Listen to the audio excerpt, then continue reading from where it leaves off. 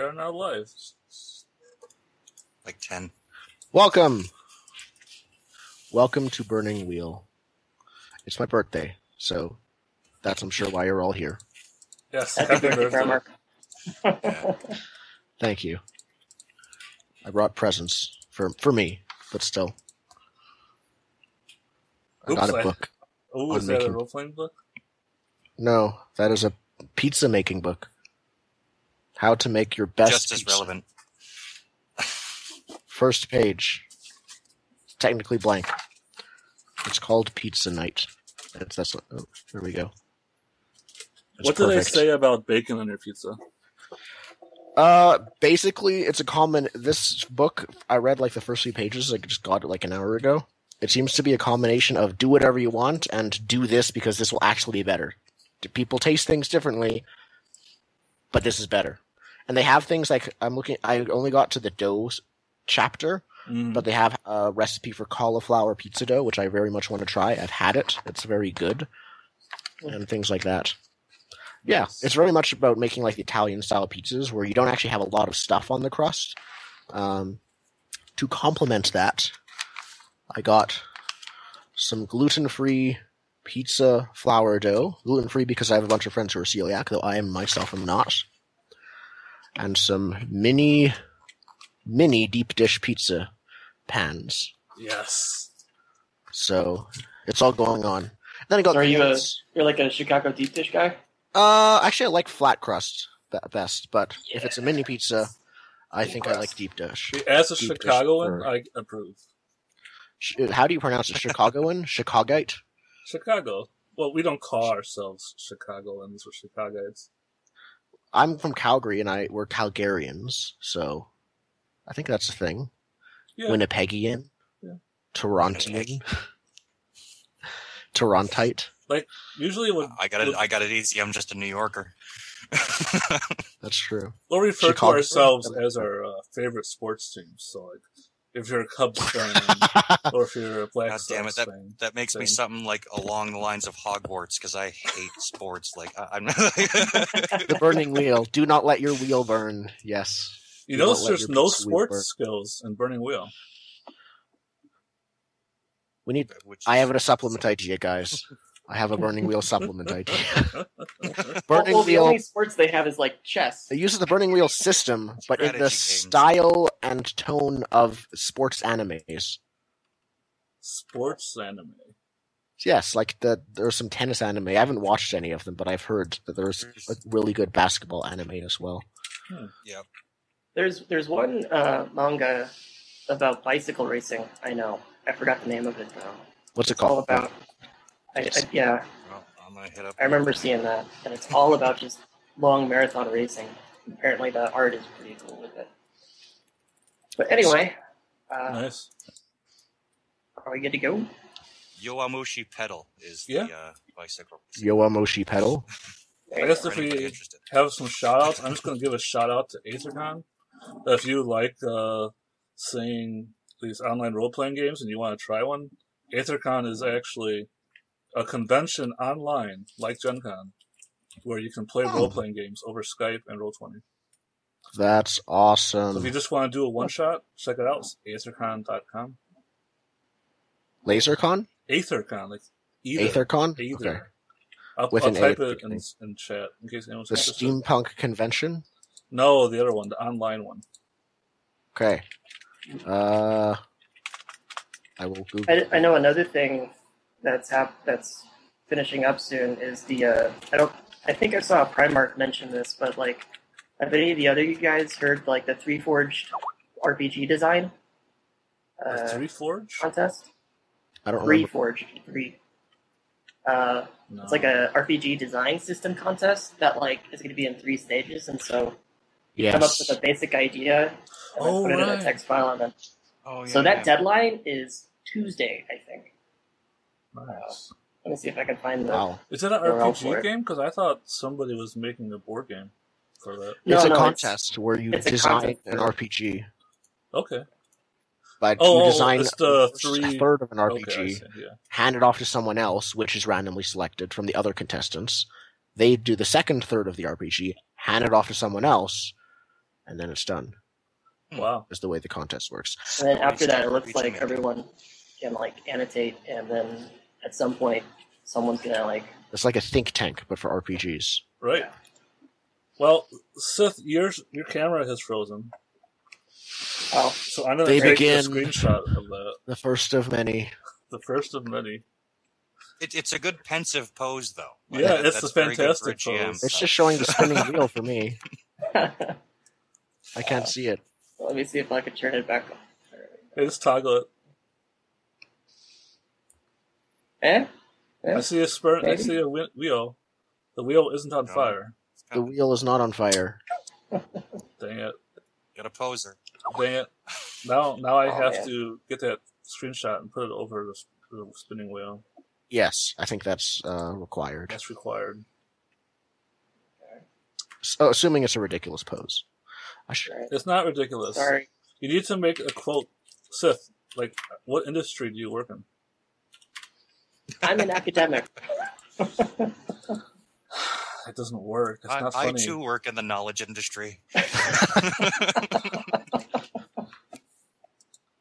not funny enough. But anyway, I guess we could sort of get started with the... I guess we came up with a couple ideas that I think are pretty awesome. Primark came up with a survey for all of us to take, which I thought was amazing to help sort of get our conversation going. I'm going to post it in chat in a sec. Let me go get it.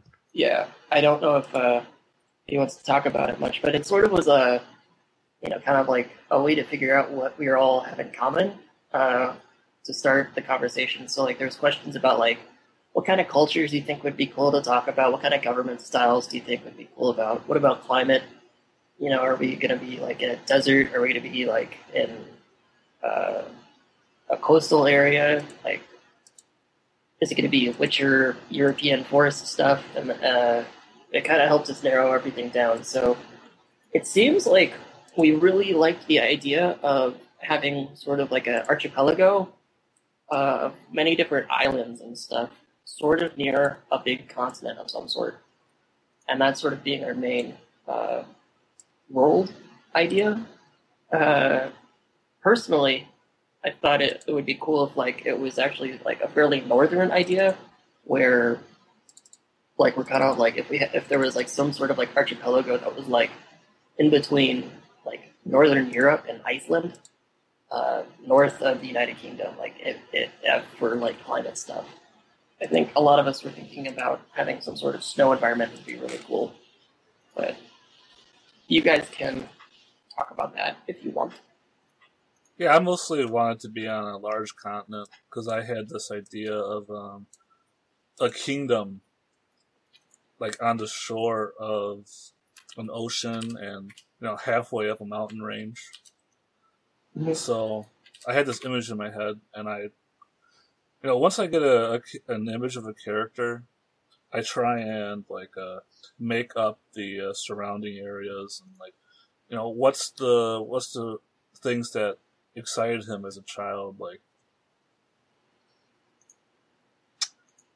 and that usually guides me to my answers to those kind of questions. Okay.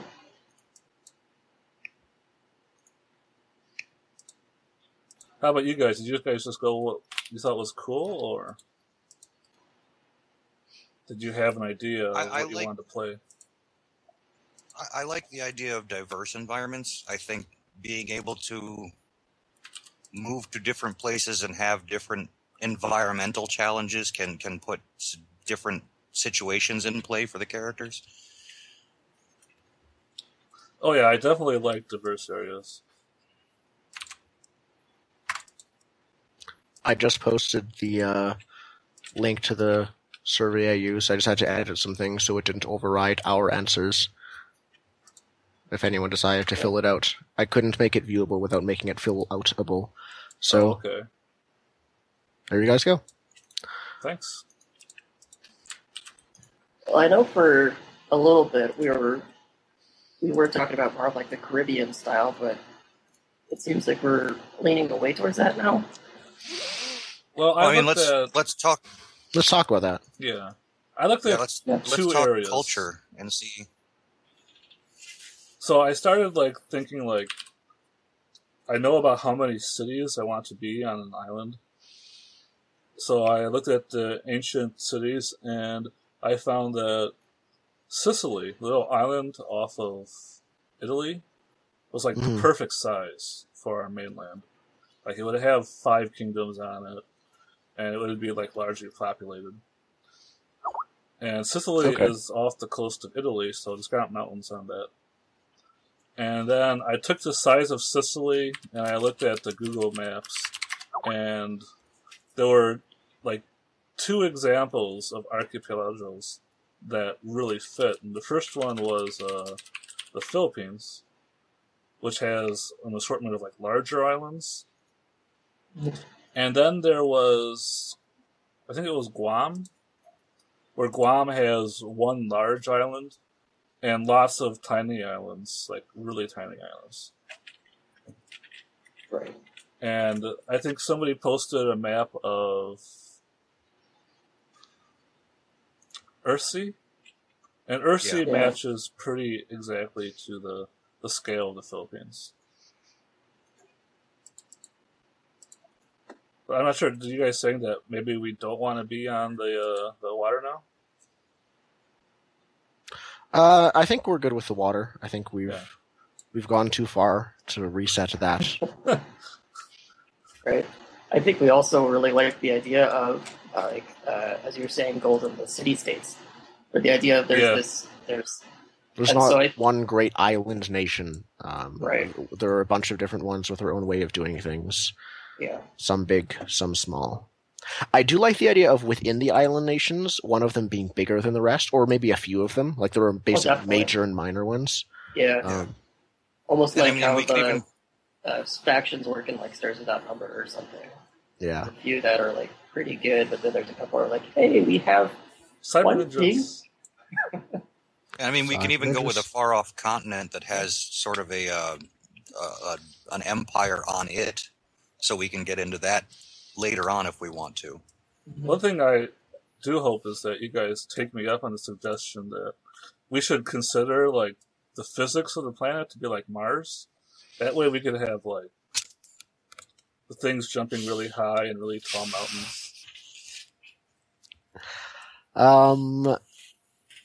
You want it to be Earth gravity? Yes. Yeah. Yeah. It makes physics are hard enough on Earth gravity. Yeah. Oh, I like physics. Okay.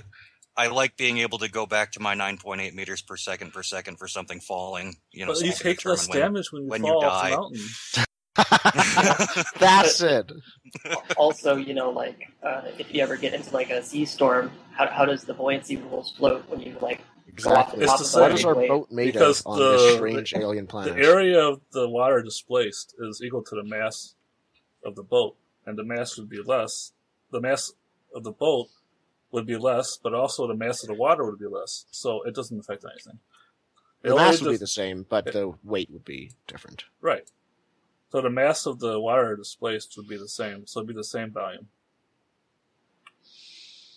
So that doesn't change anything. That's getting too complicated, I think. We got enough to worry about with in-game rules and everything else. Yes. Yeah. First, let's learn Burning Wheel. It's not as bad when I played Then GURPS, let's learn Space Burning Wheel. And I used orbital mechanics to determine, all the trips we made. That's awesome. Okay. We don't usually use calculus for GURPS, but I found a use for it. But I think with the city-state idea, Primark and I were talking a couple days ago that Golden got in on was we think for Magic stuff that we think most of it is pretty lo-fi, where it's kind of hard to get a lot of it, or most people don't know much about Magic. There are, in fact, a number of legendary items, which are sort of used to help control the islands themselves, almost. At least that's how I was. Yeah. If they're automatic items, they're very powerful, and they're worshipped or used, and they all have narratives around them. Right. There's also the mention of the continent, which is a big deal we have to talk about. Yes. And so with that, it was our thought that, like, what if all of these city-states or the Empire sort of coalesced around where some of these legendary artifacts and items were, and then all of a sudden that sort of blossomed into a sort of Cold War scenario where everyone has these items that can completely change the landscape of the world, but no one's going to use them because they don't want to die. The fantasy equivalent of weapons of mass destruction. Yeah. Right. And so that was sort of the premise idea we were coming up with. Does everyone sort of like that idea? Oh, yeah. I do. That's good. Yeah. And then things are changing now, though, I think we agreed, if I'm right, because we haven't discussed how physically far apart this archipelago, I can't pronounce this right. Archipelago. Thank you. Is from a continent, but we have discussed there being some sort of continent of at least the coast that we are familiar with, and the parts that us being in the archipelago know about. It's one nation. What I see when I think about this is a lot like Nilfgaard from Witcher 3, sort of one united sort of force almost. Here we go again. So we lost Seth. Completely? No, I'm here. Oh, okay. All right, that's fine. If that was just your camera. Just your camera. I toggled it. I thought the video was still bad. All right, video, actually, it had recovered. Sorry, I should have told you. Okay. So, what do you guys think? I'm thinking a recently united and allied either union or single nation that all live on the continent. And then we don't know for sure as islanders, but there's a general suspicion that they may sometime come to invade us now that they're done invading each other. Right. I definitely like the idea of there being just, at least to our knowledge, one sort of empire or kingdom or however we want to classify it, that sort of has in our world, a lot of resources and power to do whatever they want. And so there's this need to make sure we can at least threaten them in some way to say, whoa, we're cool. Yeah, and exactly. I think that was one thing we were kind of talking about, Primark, is that do we want this to sort of be like the beginnings of the Cold War, or we're still trying to figure out how all the city-states will sort of come together against the Empire, or is that loosely defined already? I think we're sort of... I like the idea that we have... it's probably been about 5 or 6 years, and so since the continent has united, and so ever since that happened, people have sort of been working towards working on their what if they come here scenarios, and so it's like the foundation is laid, but nothing has been built upon it. Okay. Yeah, that would put us in a good space for the island nations to try to make treaties with each other, defensive pacts, that kind of thing. And that could bring in the magical artifact angle where, the island nations have this pact where, if they start coming in and islands start falling, we're going to use these things. And that's pretty much our only means of defense against this huge invading force. Yeah. And that actually brings up goes right into another idea that we talked about. I'm not sure if we got explicit, I like this from everyone. So, what do you guys feel about the Cabal, the organization, I think is what we've been calling it. And we could just keep calling it that. I'm okay with that. Yeah. I liked it. Yeah, I'm definitely for it.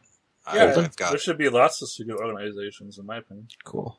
So, what we were thinking was that there is a secret organization who specifically wants to use whatever in this dark means necessary to bring together all of the island nations in order to resist the continent when they inevitably invade. And so they want all sorts of things. Firstly, they want political, what's the word? I'm forgetting the word. They want like political power in terms of being able to coordinate all of the different nations if they need to. They want magical items, which are a huge deal, and I like the idea that they're a thing, but not nearly as common in the continents. Like, right. They're everywhere in the world, but for some reason they're shadow NATO. Right. Yeah. Like, I think that's what we were trying to equate it to in the conversations we were having before, where it's kind of like a weird faux NATO or like a peacekeeping UN type thing, or something like that, but more on the low level. But you did bring up a good question. Is that for most of our conversations, we've been calling the islands city-states, but you just raised the idea of an island nation.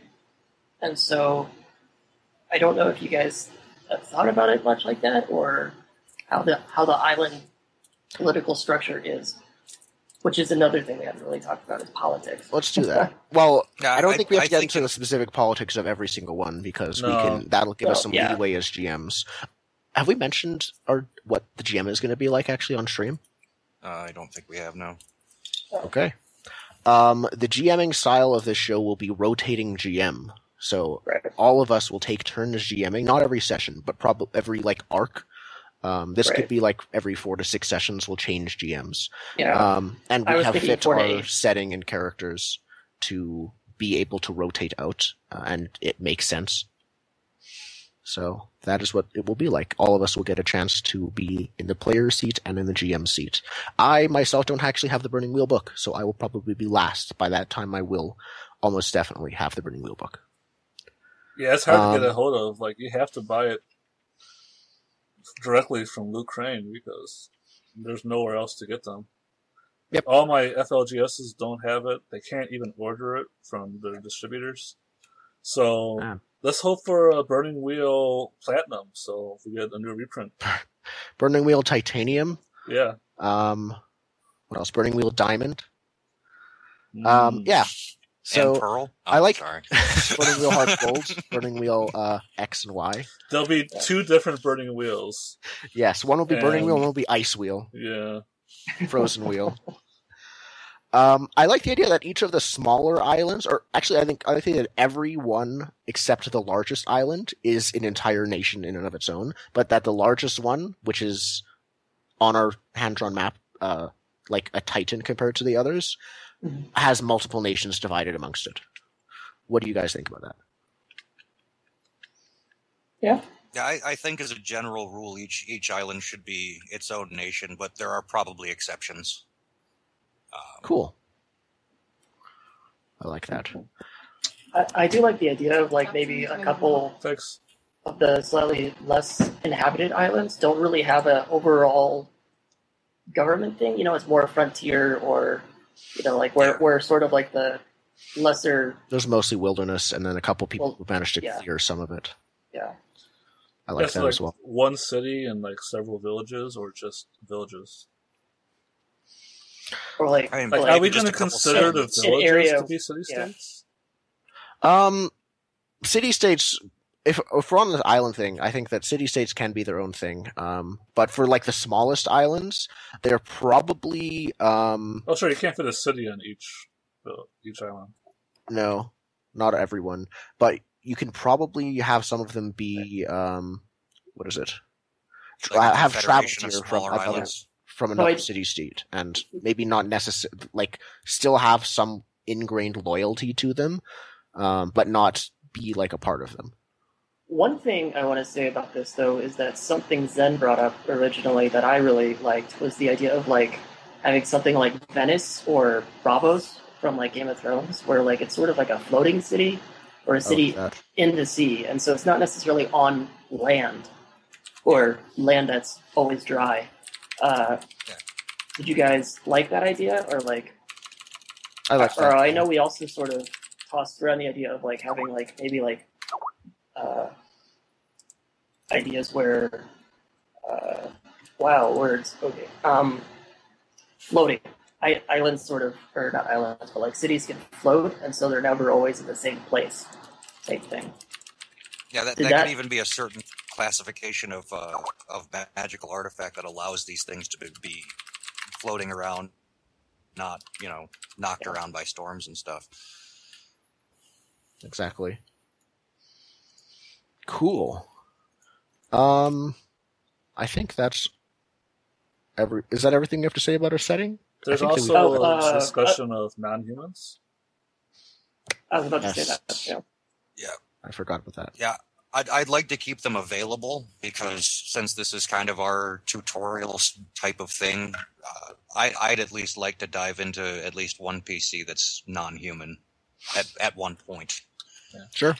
I'm planning on having at least one contact who's non-human. Makes sense. Oh, an actual contact? Yeah. Okay. A relationship. What species?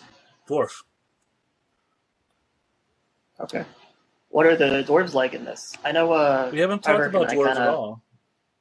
Oh, I think we did I had say some that ideas, but it was a long time ago. It was a very long time ago before we fully nailed down the setting to the details that we have now. We have a better idea of elves, because we talked about wanting sea elves.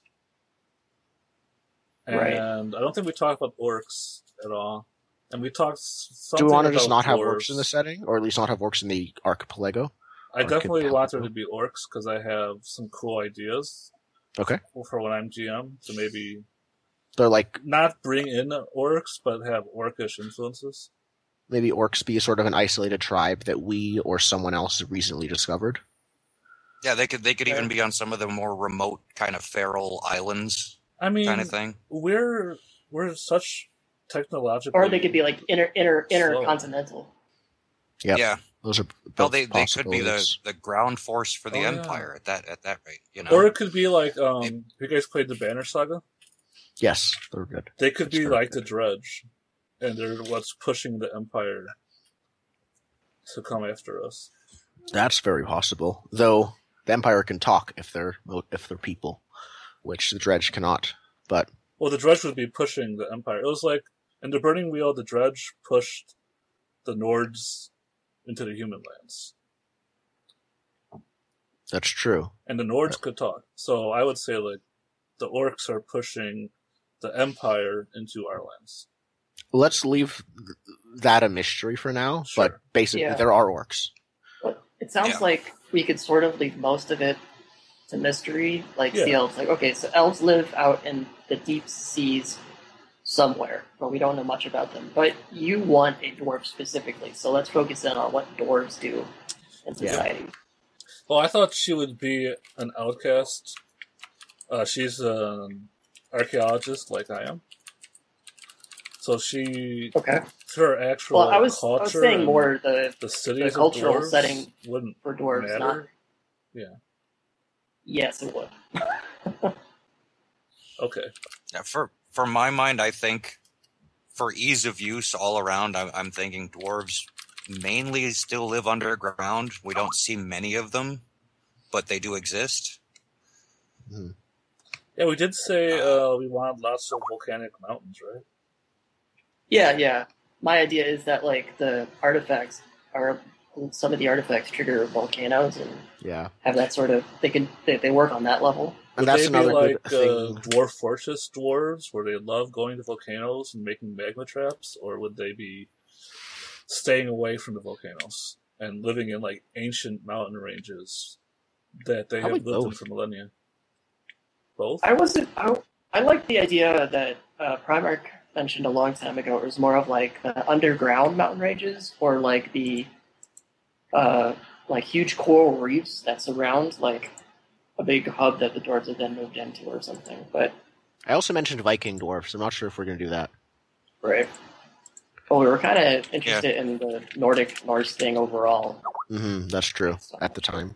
And that's another thing I like about having many mountains on these this archipelago is that you can have a lot of environmental diversity, which is excellent for us. You can have lots of cold places up high in the mountains and hills, and then go down to the sea where it's nice and hot and humid and sweaty. And diversity is essential.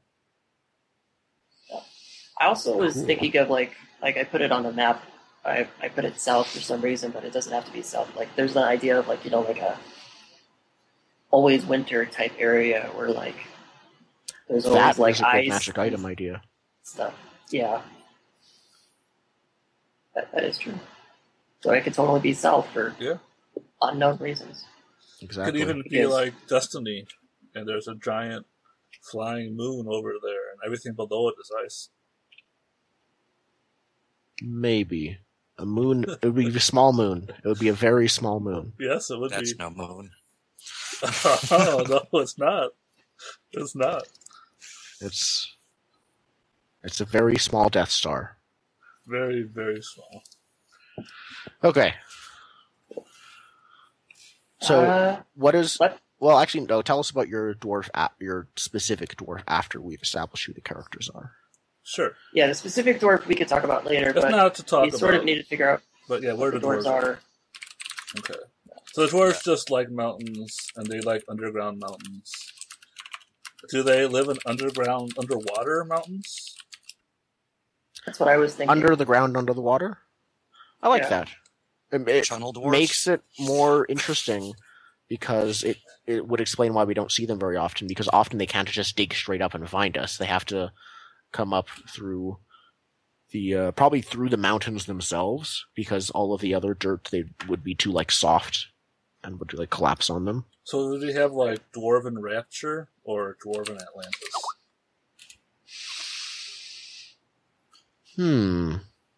But I don't think either. Neither? If it's under the ocean instead of in it, it would basically be like underground, only you can't dig up or dig in the wrong places, or you'll suddenly flood a bunch of people. So they're deep, deep underground, in like the bones of the like the Underdark in traditional D&D, basically. That sounds cool. I'm done with that. And then the elves, if the elves lived on the underwater mountains, they would actually live in the water. They would live in the water somehow. We'll figure out later. Well, I also think it would be cool, like, if every once in a while, not all the time, but like there's the occasionally rumored dwarf raiding party or something where like they somehow come up in like bubble ships or something, right? And so like they almost just float to the top, right? Oh yeah. Grab all the stuff they can, like almost like in the night or something, right? And then by the time morning's come, like all the gold and metal is gone.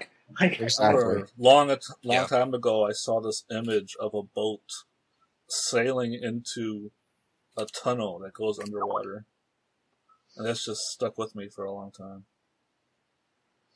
So this specific subset of dwarves that can do all this stuff, would they be mechanically advanced, because they have these ships, they're able to dig that far down? I thought the elves had the ship. Were we talking about the elves or the dwarves at that point when it comes to the ships? The dwarves. Well, if they're using the bubble ships to come up like that, I'm thinking that either they're very magically inclined that they can do this, or they have access to a technology that humans don't really have. I like that. Yeah, I don't think they they're rare. It's not all dwarves. It's not like dwarves innately have technology in their heads, but it's that as a culture, the ones that are underground do. They probably see us as savages and outsiders, which is why they haven't shared much of it with us. Yeah. I think there's like legends of an ancient super advanced city deep underground that is the heart of their empire. We wouldn't know. We wouldn't hear the dwarven legends at all. I think we wouldn't understand. Maybe some of the dwarves, like the one that you know, that are no longer, or at least never were for their generation. Well, if you read the dwarf's life paths, any dwarf that adventures is no longer a dwarf. Yeah, it's just a thing built into Burning Wheel, and I don't see any reason to challenge that. I'm good with that. Yeah. Well, the other thing we have to keep in mind is that in Burning Wheel, greed is sort of a central thing to dwarves. So if they had that technologically advanced city, no one would hear about it. Yeah, because that's where they keep all their good shit. They would not. It's like their big vault. They're like the Borg. It's like, your technology is shit. We don't even want to bother with you. Yeah. I like this idea, though, like where, maybe the dwarves didn't go down because of technology and stuff. They went down because, since they're one of the older races, right? Maybe because they were just there, and then everything flooded up, And so instead of going up the mountains, they went down the mountains. I like that. Sounds good. And so it's, it harkens like some of that prior age stuff and alludes to things that might be underwater that we don't know about. I like the idea of that, and I like the idea of underwater ruins a lot. Cool. Good stuff. So, at some point, I think I'll talk about some specific cultural traits for dwarves, but I think that'll be much later. Yeah, when it matters. Yep. After we're doing this, if we do cultural traits, we'll probably want to do continental, maybe the big island, and then the small islands, maybe as the 3 groups, or maybe just. Well, I switched you guys over to a new map page or a new page in Roll20 if you guys want to start doodling like where islands might be that you want or distances and scales. Well, I'd like to show you guys a couple of things on Google, if that's all right. Okay, sure. Yeah, just post the image links in Roll20. Well, I'm just going to share my screen with you guys, I think. Okay, Skype. There we go. Can do that. Normally, you're not broadcasting video to us. Oh, did my video stop? I don't think you ever were. You're broadcasting video to the stream. Oh. Okay, I can see That's what you're weird. talking. I can see. You can see my screen? Yes. Alright, where's Skype? Here's Skype. Let me just adjust your cams for a second. Okay. It looks like it's only going at about 1 frame every second or 2 seconds. So you'll have to like, once you put each image up, wait for a bit. Oh yeah, I will. It's still just sort of circling for me. Did we lose Zen? No. I don't see you anymore. I don't see the video. Yeah, it's because the Skype partitions out the screen real estate. So. Oh, is that what it's it is? strange because there's so much showing. space, but it just doesn't use it. Alright, let me share this window with the stream. Like, even with that, only about half my screen with Skype is full screened is actually, half of my screen is blank space that they could use. Yeah. Alright, so let's go to maps.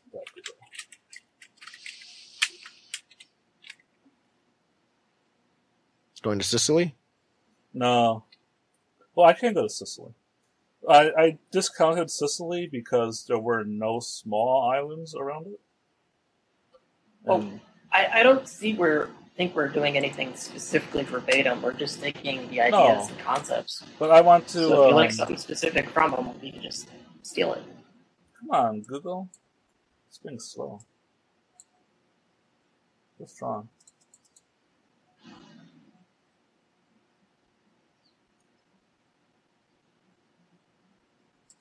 I mostly want to show you guys like the relative size of the islands and how far apart they are. But apparently Google's just like, nope. Now. Okay, you betrayed me for Skype. You're not using Google Hangout. Screw you. What the heck? Do no evil, my ass. Okay, well, it's working in Firefox. Like, this is so I think 100 Japan, miles. Right. So, you see that we would have, like, one big island and a whole bunch of small ones. There's also the question of, like, how far we can travel in a day. I did some research, and it looks like we could expect to travel 200 miles in a boat in one day. So if we have a world of 100 miles square to explore, we could go anywhere in that world in a day. Are we cool with that? I mean, that's assuming clear water. Yeah, you can totally do that because you don't have to actually be awake while your ship is moving. Right. But I mean, if we have any kind of reef or anything like that, you need light. Like, you don't want to sail in uncharted waters at dark. Right? Because you'll die. Yeah. In 6 hours, you can make 100 miles. So this but is also, what it seems like one of those things, right? Like where you're in the middle there, like the idea of being lost at sea seems kind of hard because no matter what direction you're going to go, you're going to hit land. Right. Yeah. Well, I don't think we'd be lost at sea in terms of not like stranded, but in terms of not knowing where we are. So we would have to land and then like maybe find a high ground and get a scope of things. But it's only if we get washed out from like away from the archipelago that we would be in some serious danger. Mm-hmm. Oops. A Nuke Mini is way too big. Well, one thing you might want to talk about then, if we're talking about like how quick to move things, like how ocean currents, right? Like where the jet stream is, maybe. So like we know what would be easy to get to and what would be hard to get to. Like I don't know about a lot of this personally, but it would make sense that like we would have to know how the ocean currents flow through. Right. Yeah, and prevailing winds and stuff, because I imagine mostly it's sail propulsion. Yeah. Yeah. I noticed also we played a lot of images of atolls. Atolls aren't really islands. You know, they're like little reefs. Here it is. Here's what I wanted. I couldn't remember what it's called. This is Fiji. No, Fiji? Yeah. And that gives us our snowy mountains as well. If you wanted to be lost at sea, here we go. Where's my distance? Take care. This arrangement seems more like what I was thinking about in my mind than the tightly clustered stuff. But we could have the clustered stuff as well if you guys want. Yeah, we can just add more islands and make them more tightly clustered. Yeah, like this. I was thinking I was thinking a little more sparse, like the Fiji screenshot here. Yeah. But let's see, 100 miles. Whatever. Where's 100 miles? There we go. So as you can see, they're also like a lot more spread out. Yeah. Yeah, I'm digging this arrangement a bit better. Okay. And this makes more sense to me for the idea of like city-states where everything is sort of autonomous. Right. Versus something more collective like the Philippines where, you know, they would have daily interaction with other city-states. Instead of having them on the map. Right. We could say like these are the islands of note. Exactly.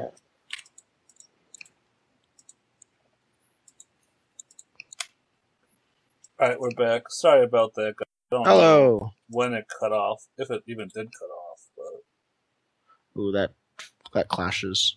You want a different background. You want a different blue? Different blue. It clashes with the green, a darker blue. Sorry about that. That's fine. That better? There we go. That's awesome. Yeah. Cool.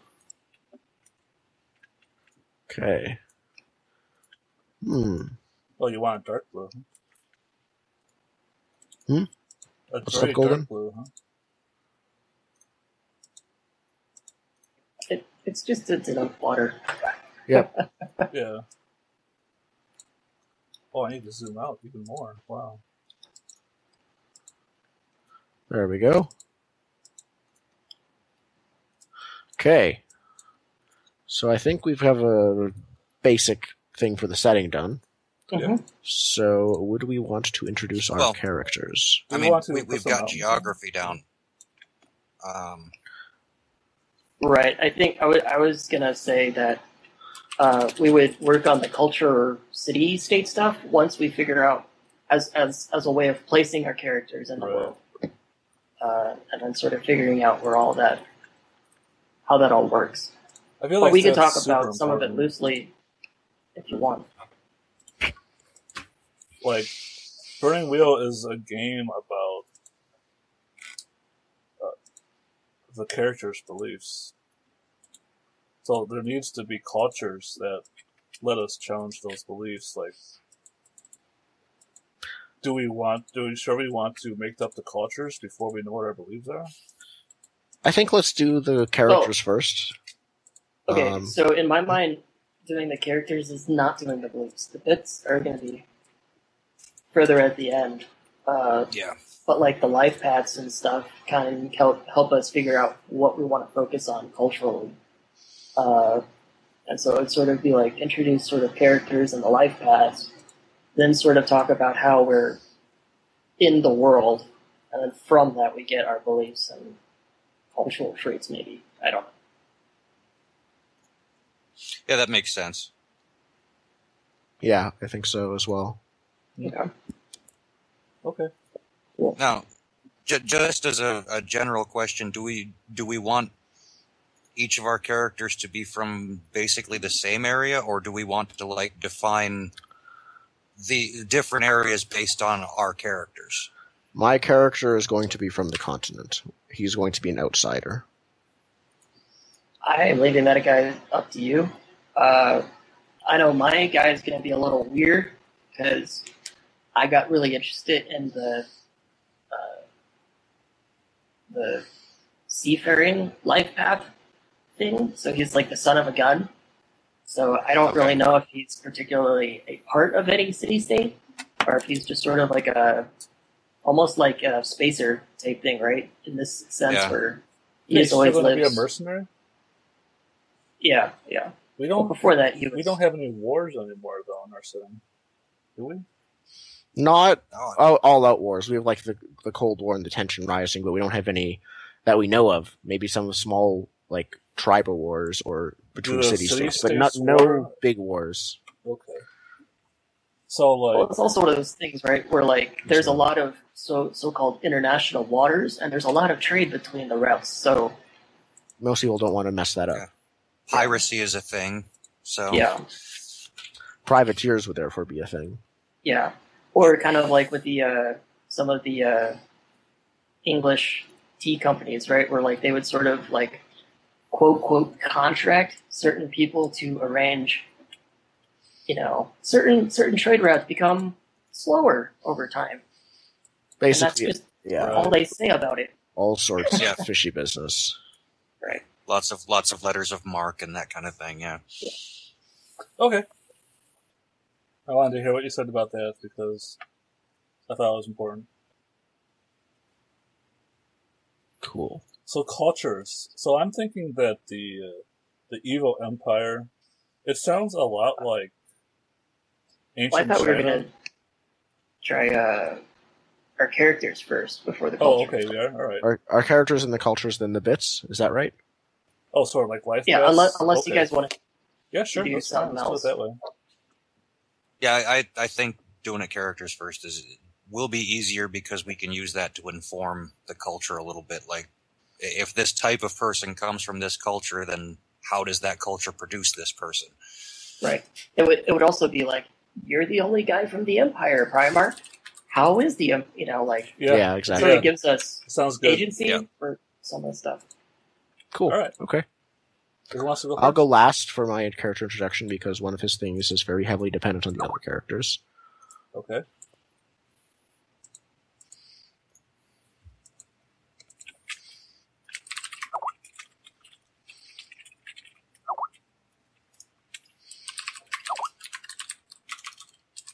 Who would like to go first?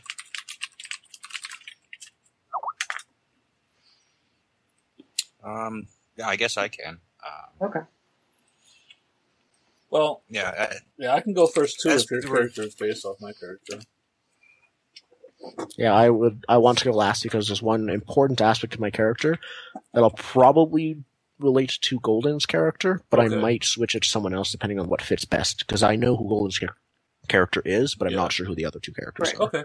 So FYI for anyone in the stream, we've kind of been looking at burning characters for a while just to get a sense of the system, as anyone pseudo familiar with Burning Wheel. And so everyone right now in Roll20 can see everyone else's characters and all the burning paths and everything. And we have our characters almost entirely already completed, so there's no long process of burning them.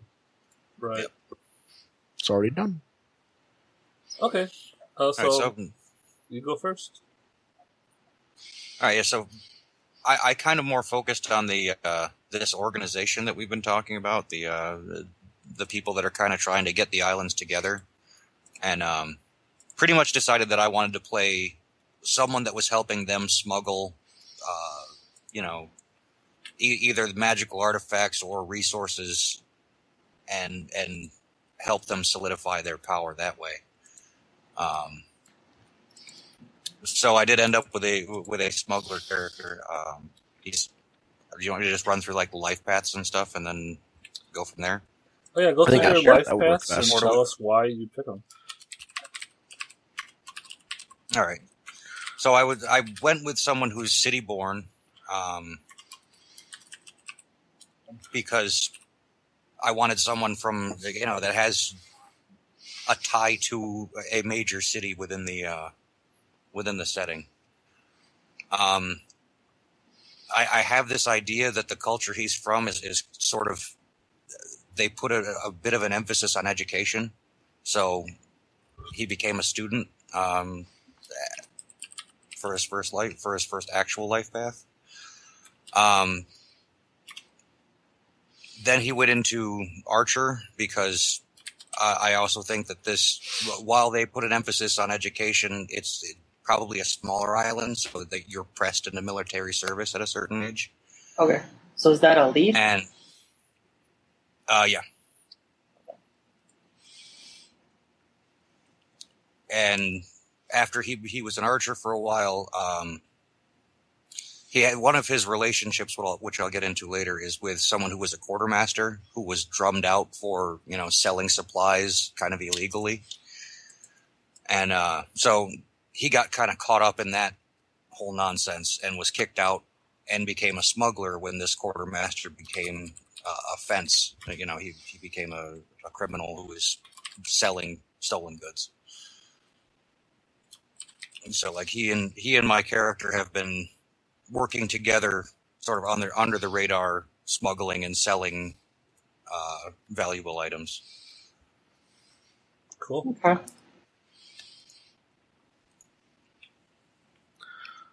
What's your character's name? Now? Right now, I think if it goes how I am envisioning it, I think he's been approached by the organization previously and has been smuggling for them for a little while, up to the point that he's sort of a trusted agent at this point, but not privy to any of their actual plans. Cool. Okay. And what's your character's his name is Nico Zolas. Okay. I had that ready, so now Nico is right next to your name. As far as skills go, I opened up astrology, being that as I was burning this, one of the required traits was paranoid, and I think that's going to be expressed in more of a, the stars are not right for these kinds of things, and we shouldn't be doing this, and it's very much a supernatural paranoia. Oh, do you have the astrology superstition in a way? Yeah. Nice. Interesting. Yeah, that's one I couldn't get. Well, astrology is a double-handed sword. Anybody that doesn't know, astrology is always an open-ended roll. So whenever you roll it, you re-roll your sixes. However, it's also open-ended the other way. Any one you roll, you re-roll that as well, and you can subtract failures if you keep rolling low. But it can be forked into any skill that you do that is not physical or combat related. You can read the stars about anything. Yep. Cool. So basically, if the stars are right, I can lie to people better. But is it? I'm trying to remember if astrology required tools. That's on my sheet. Okay. Let's see, astrology. I did purchase a skill kit because I'm also a forger.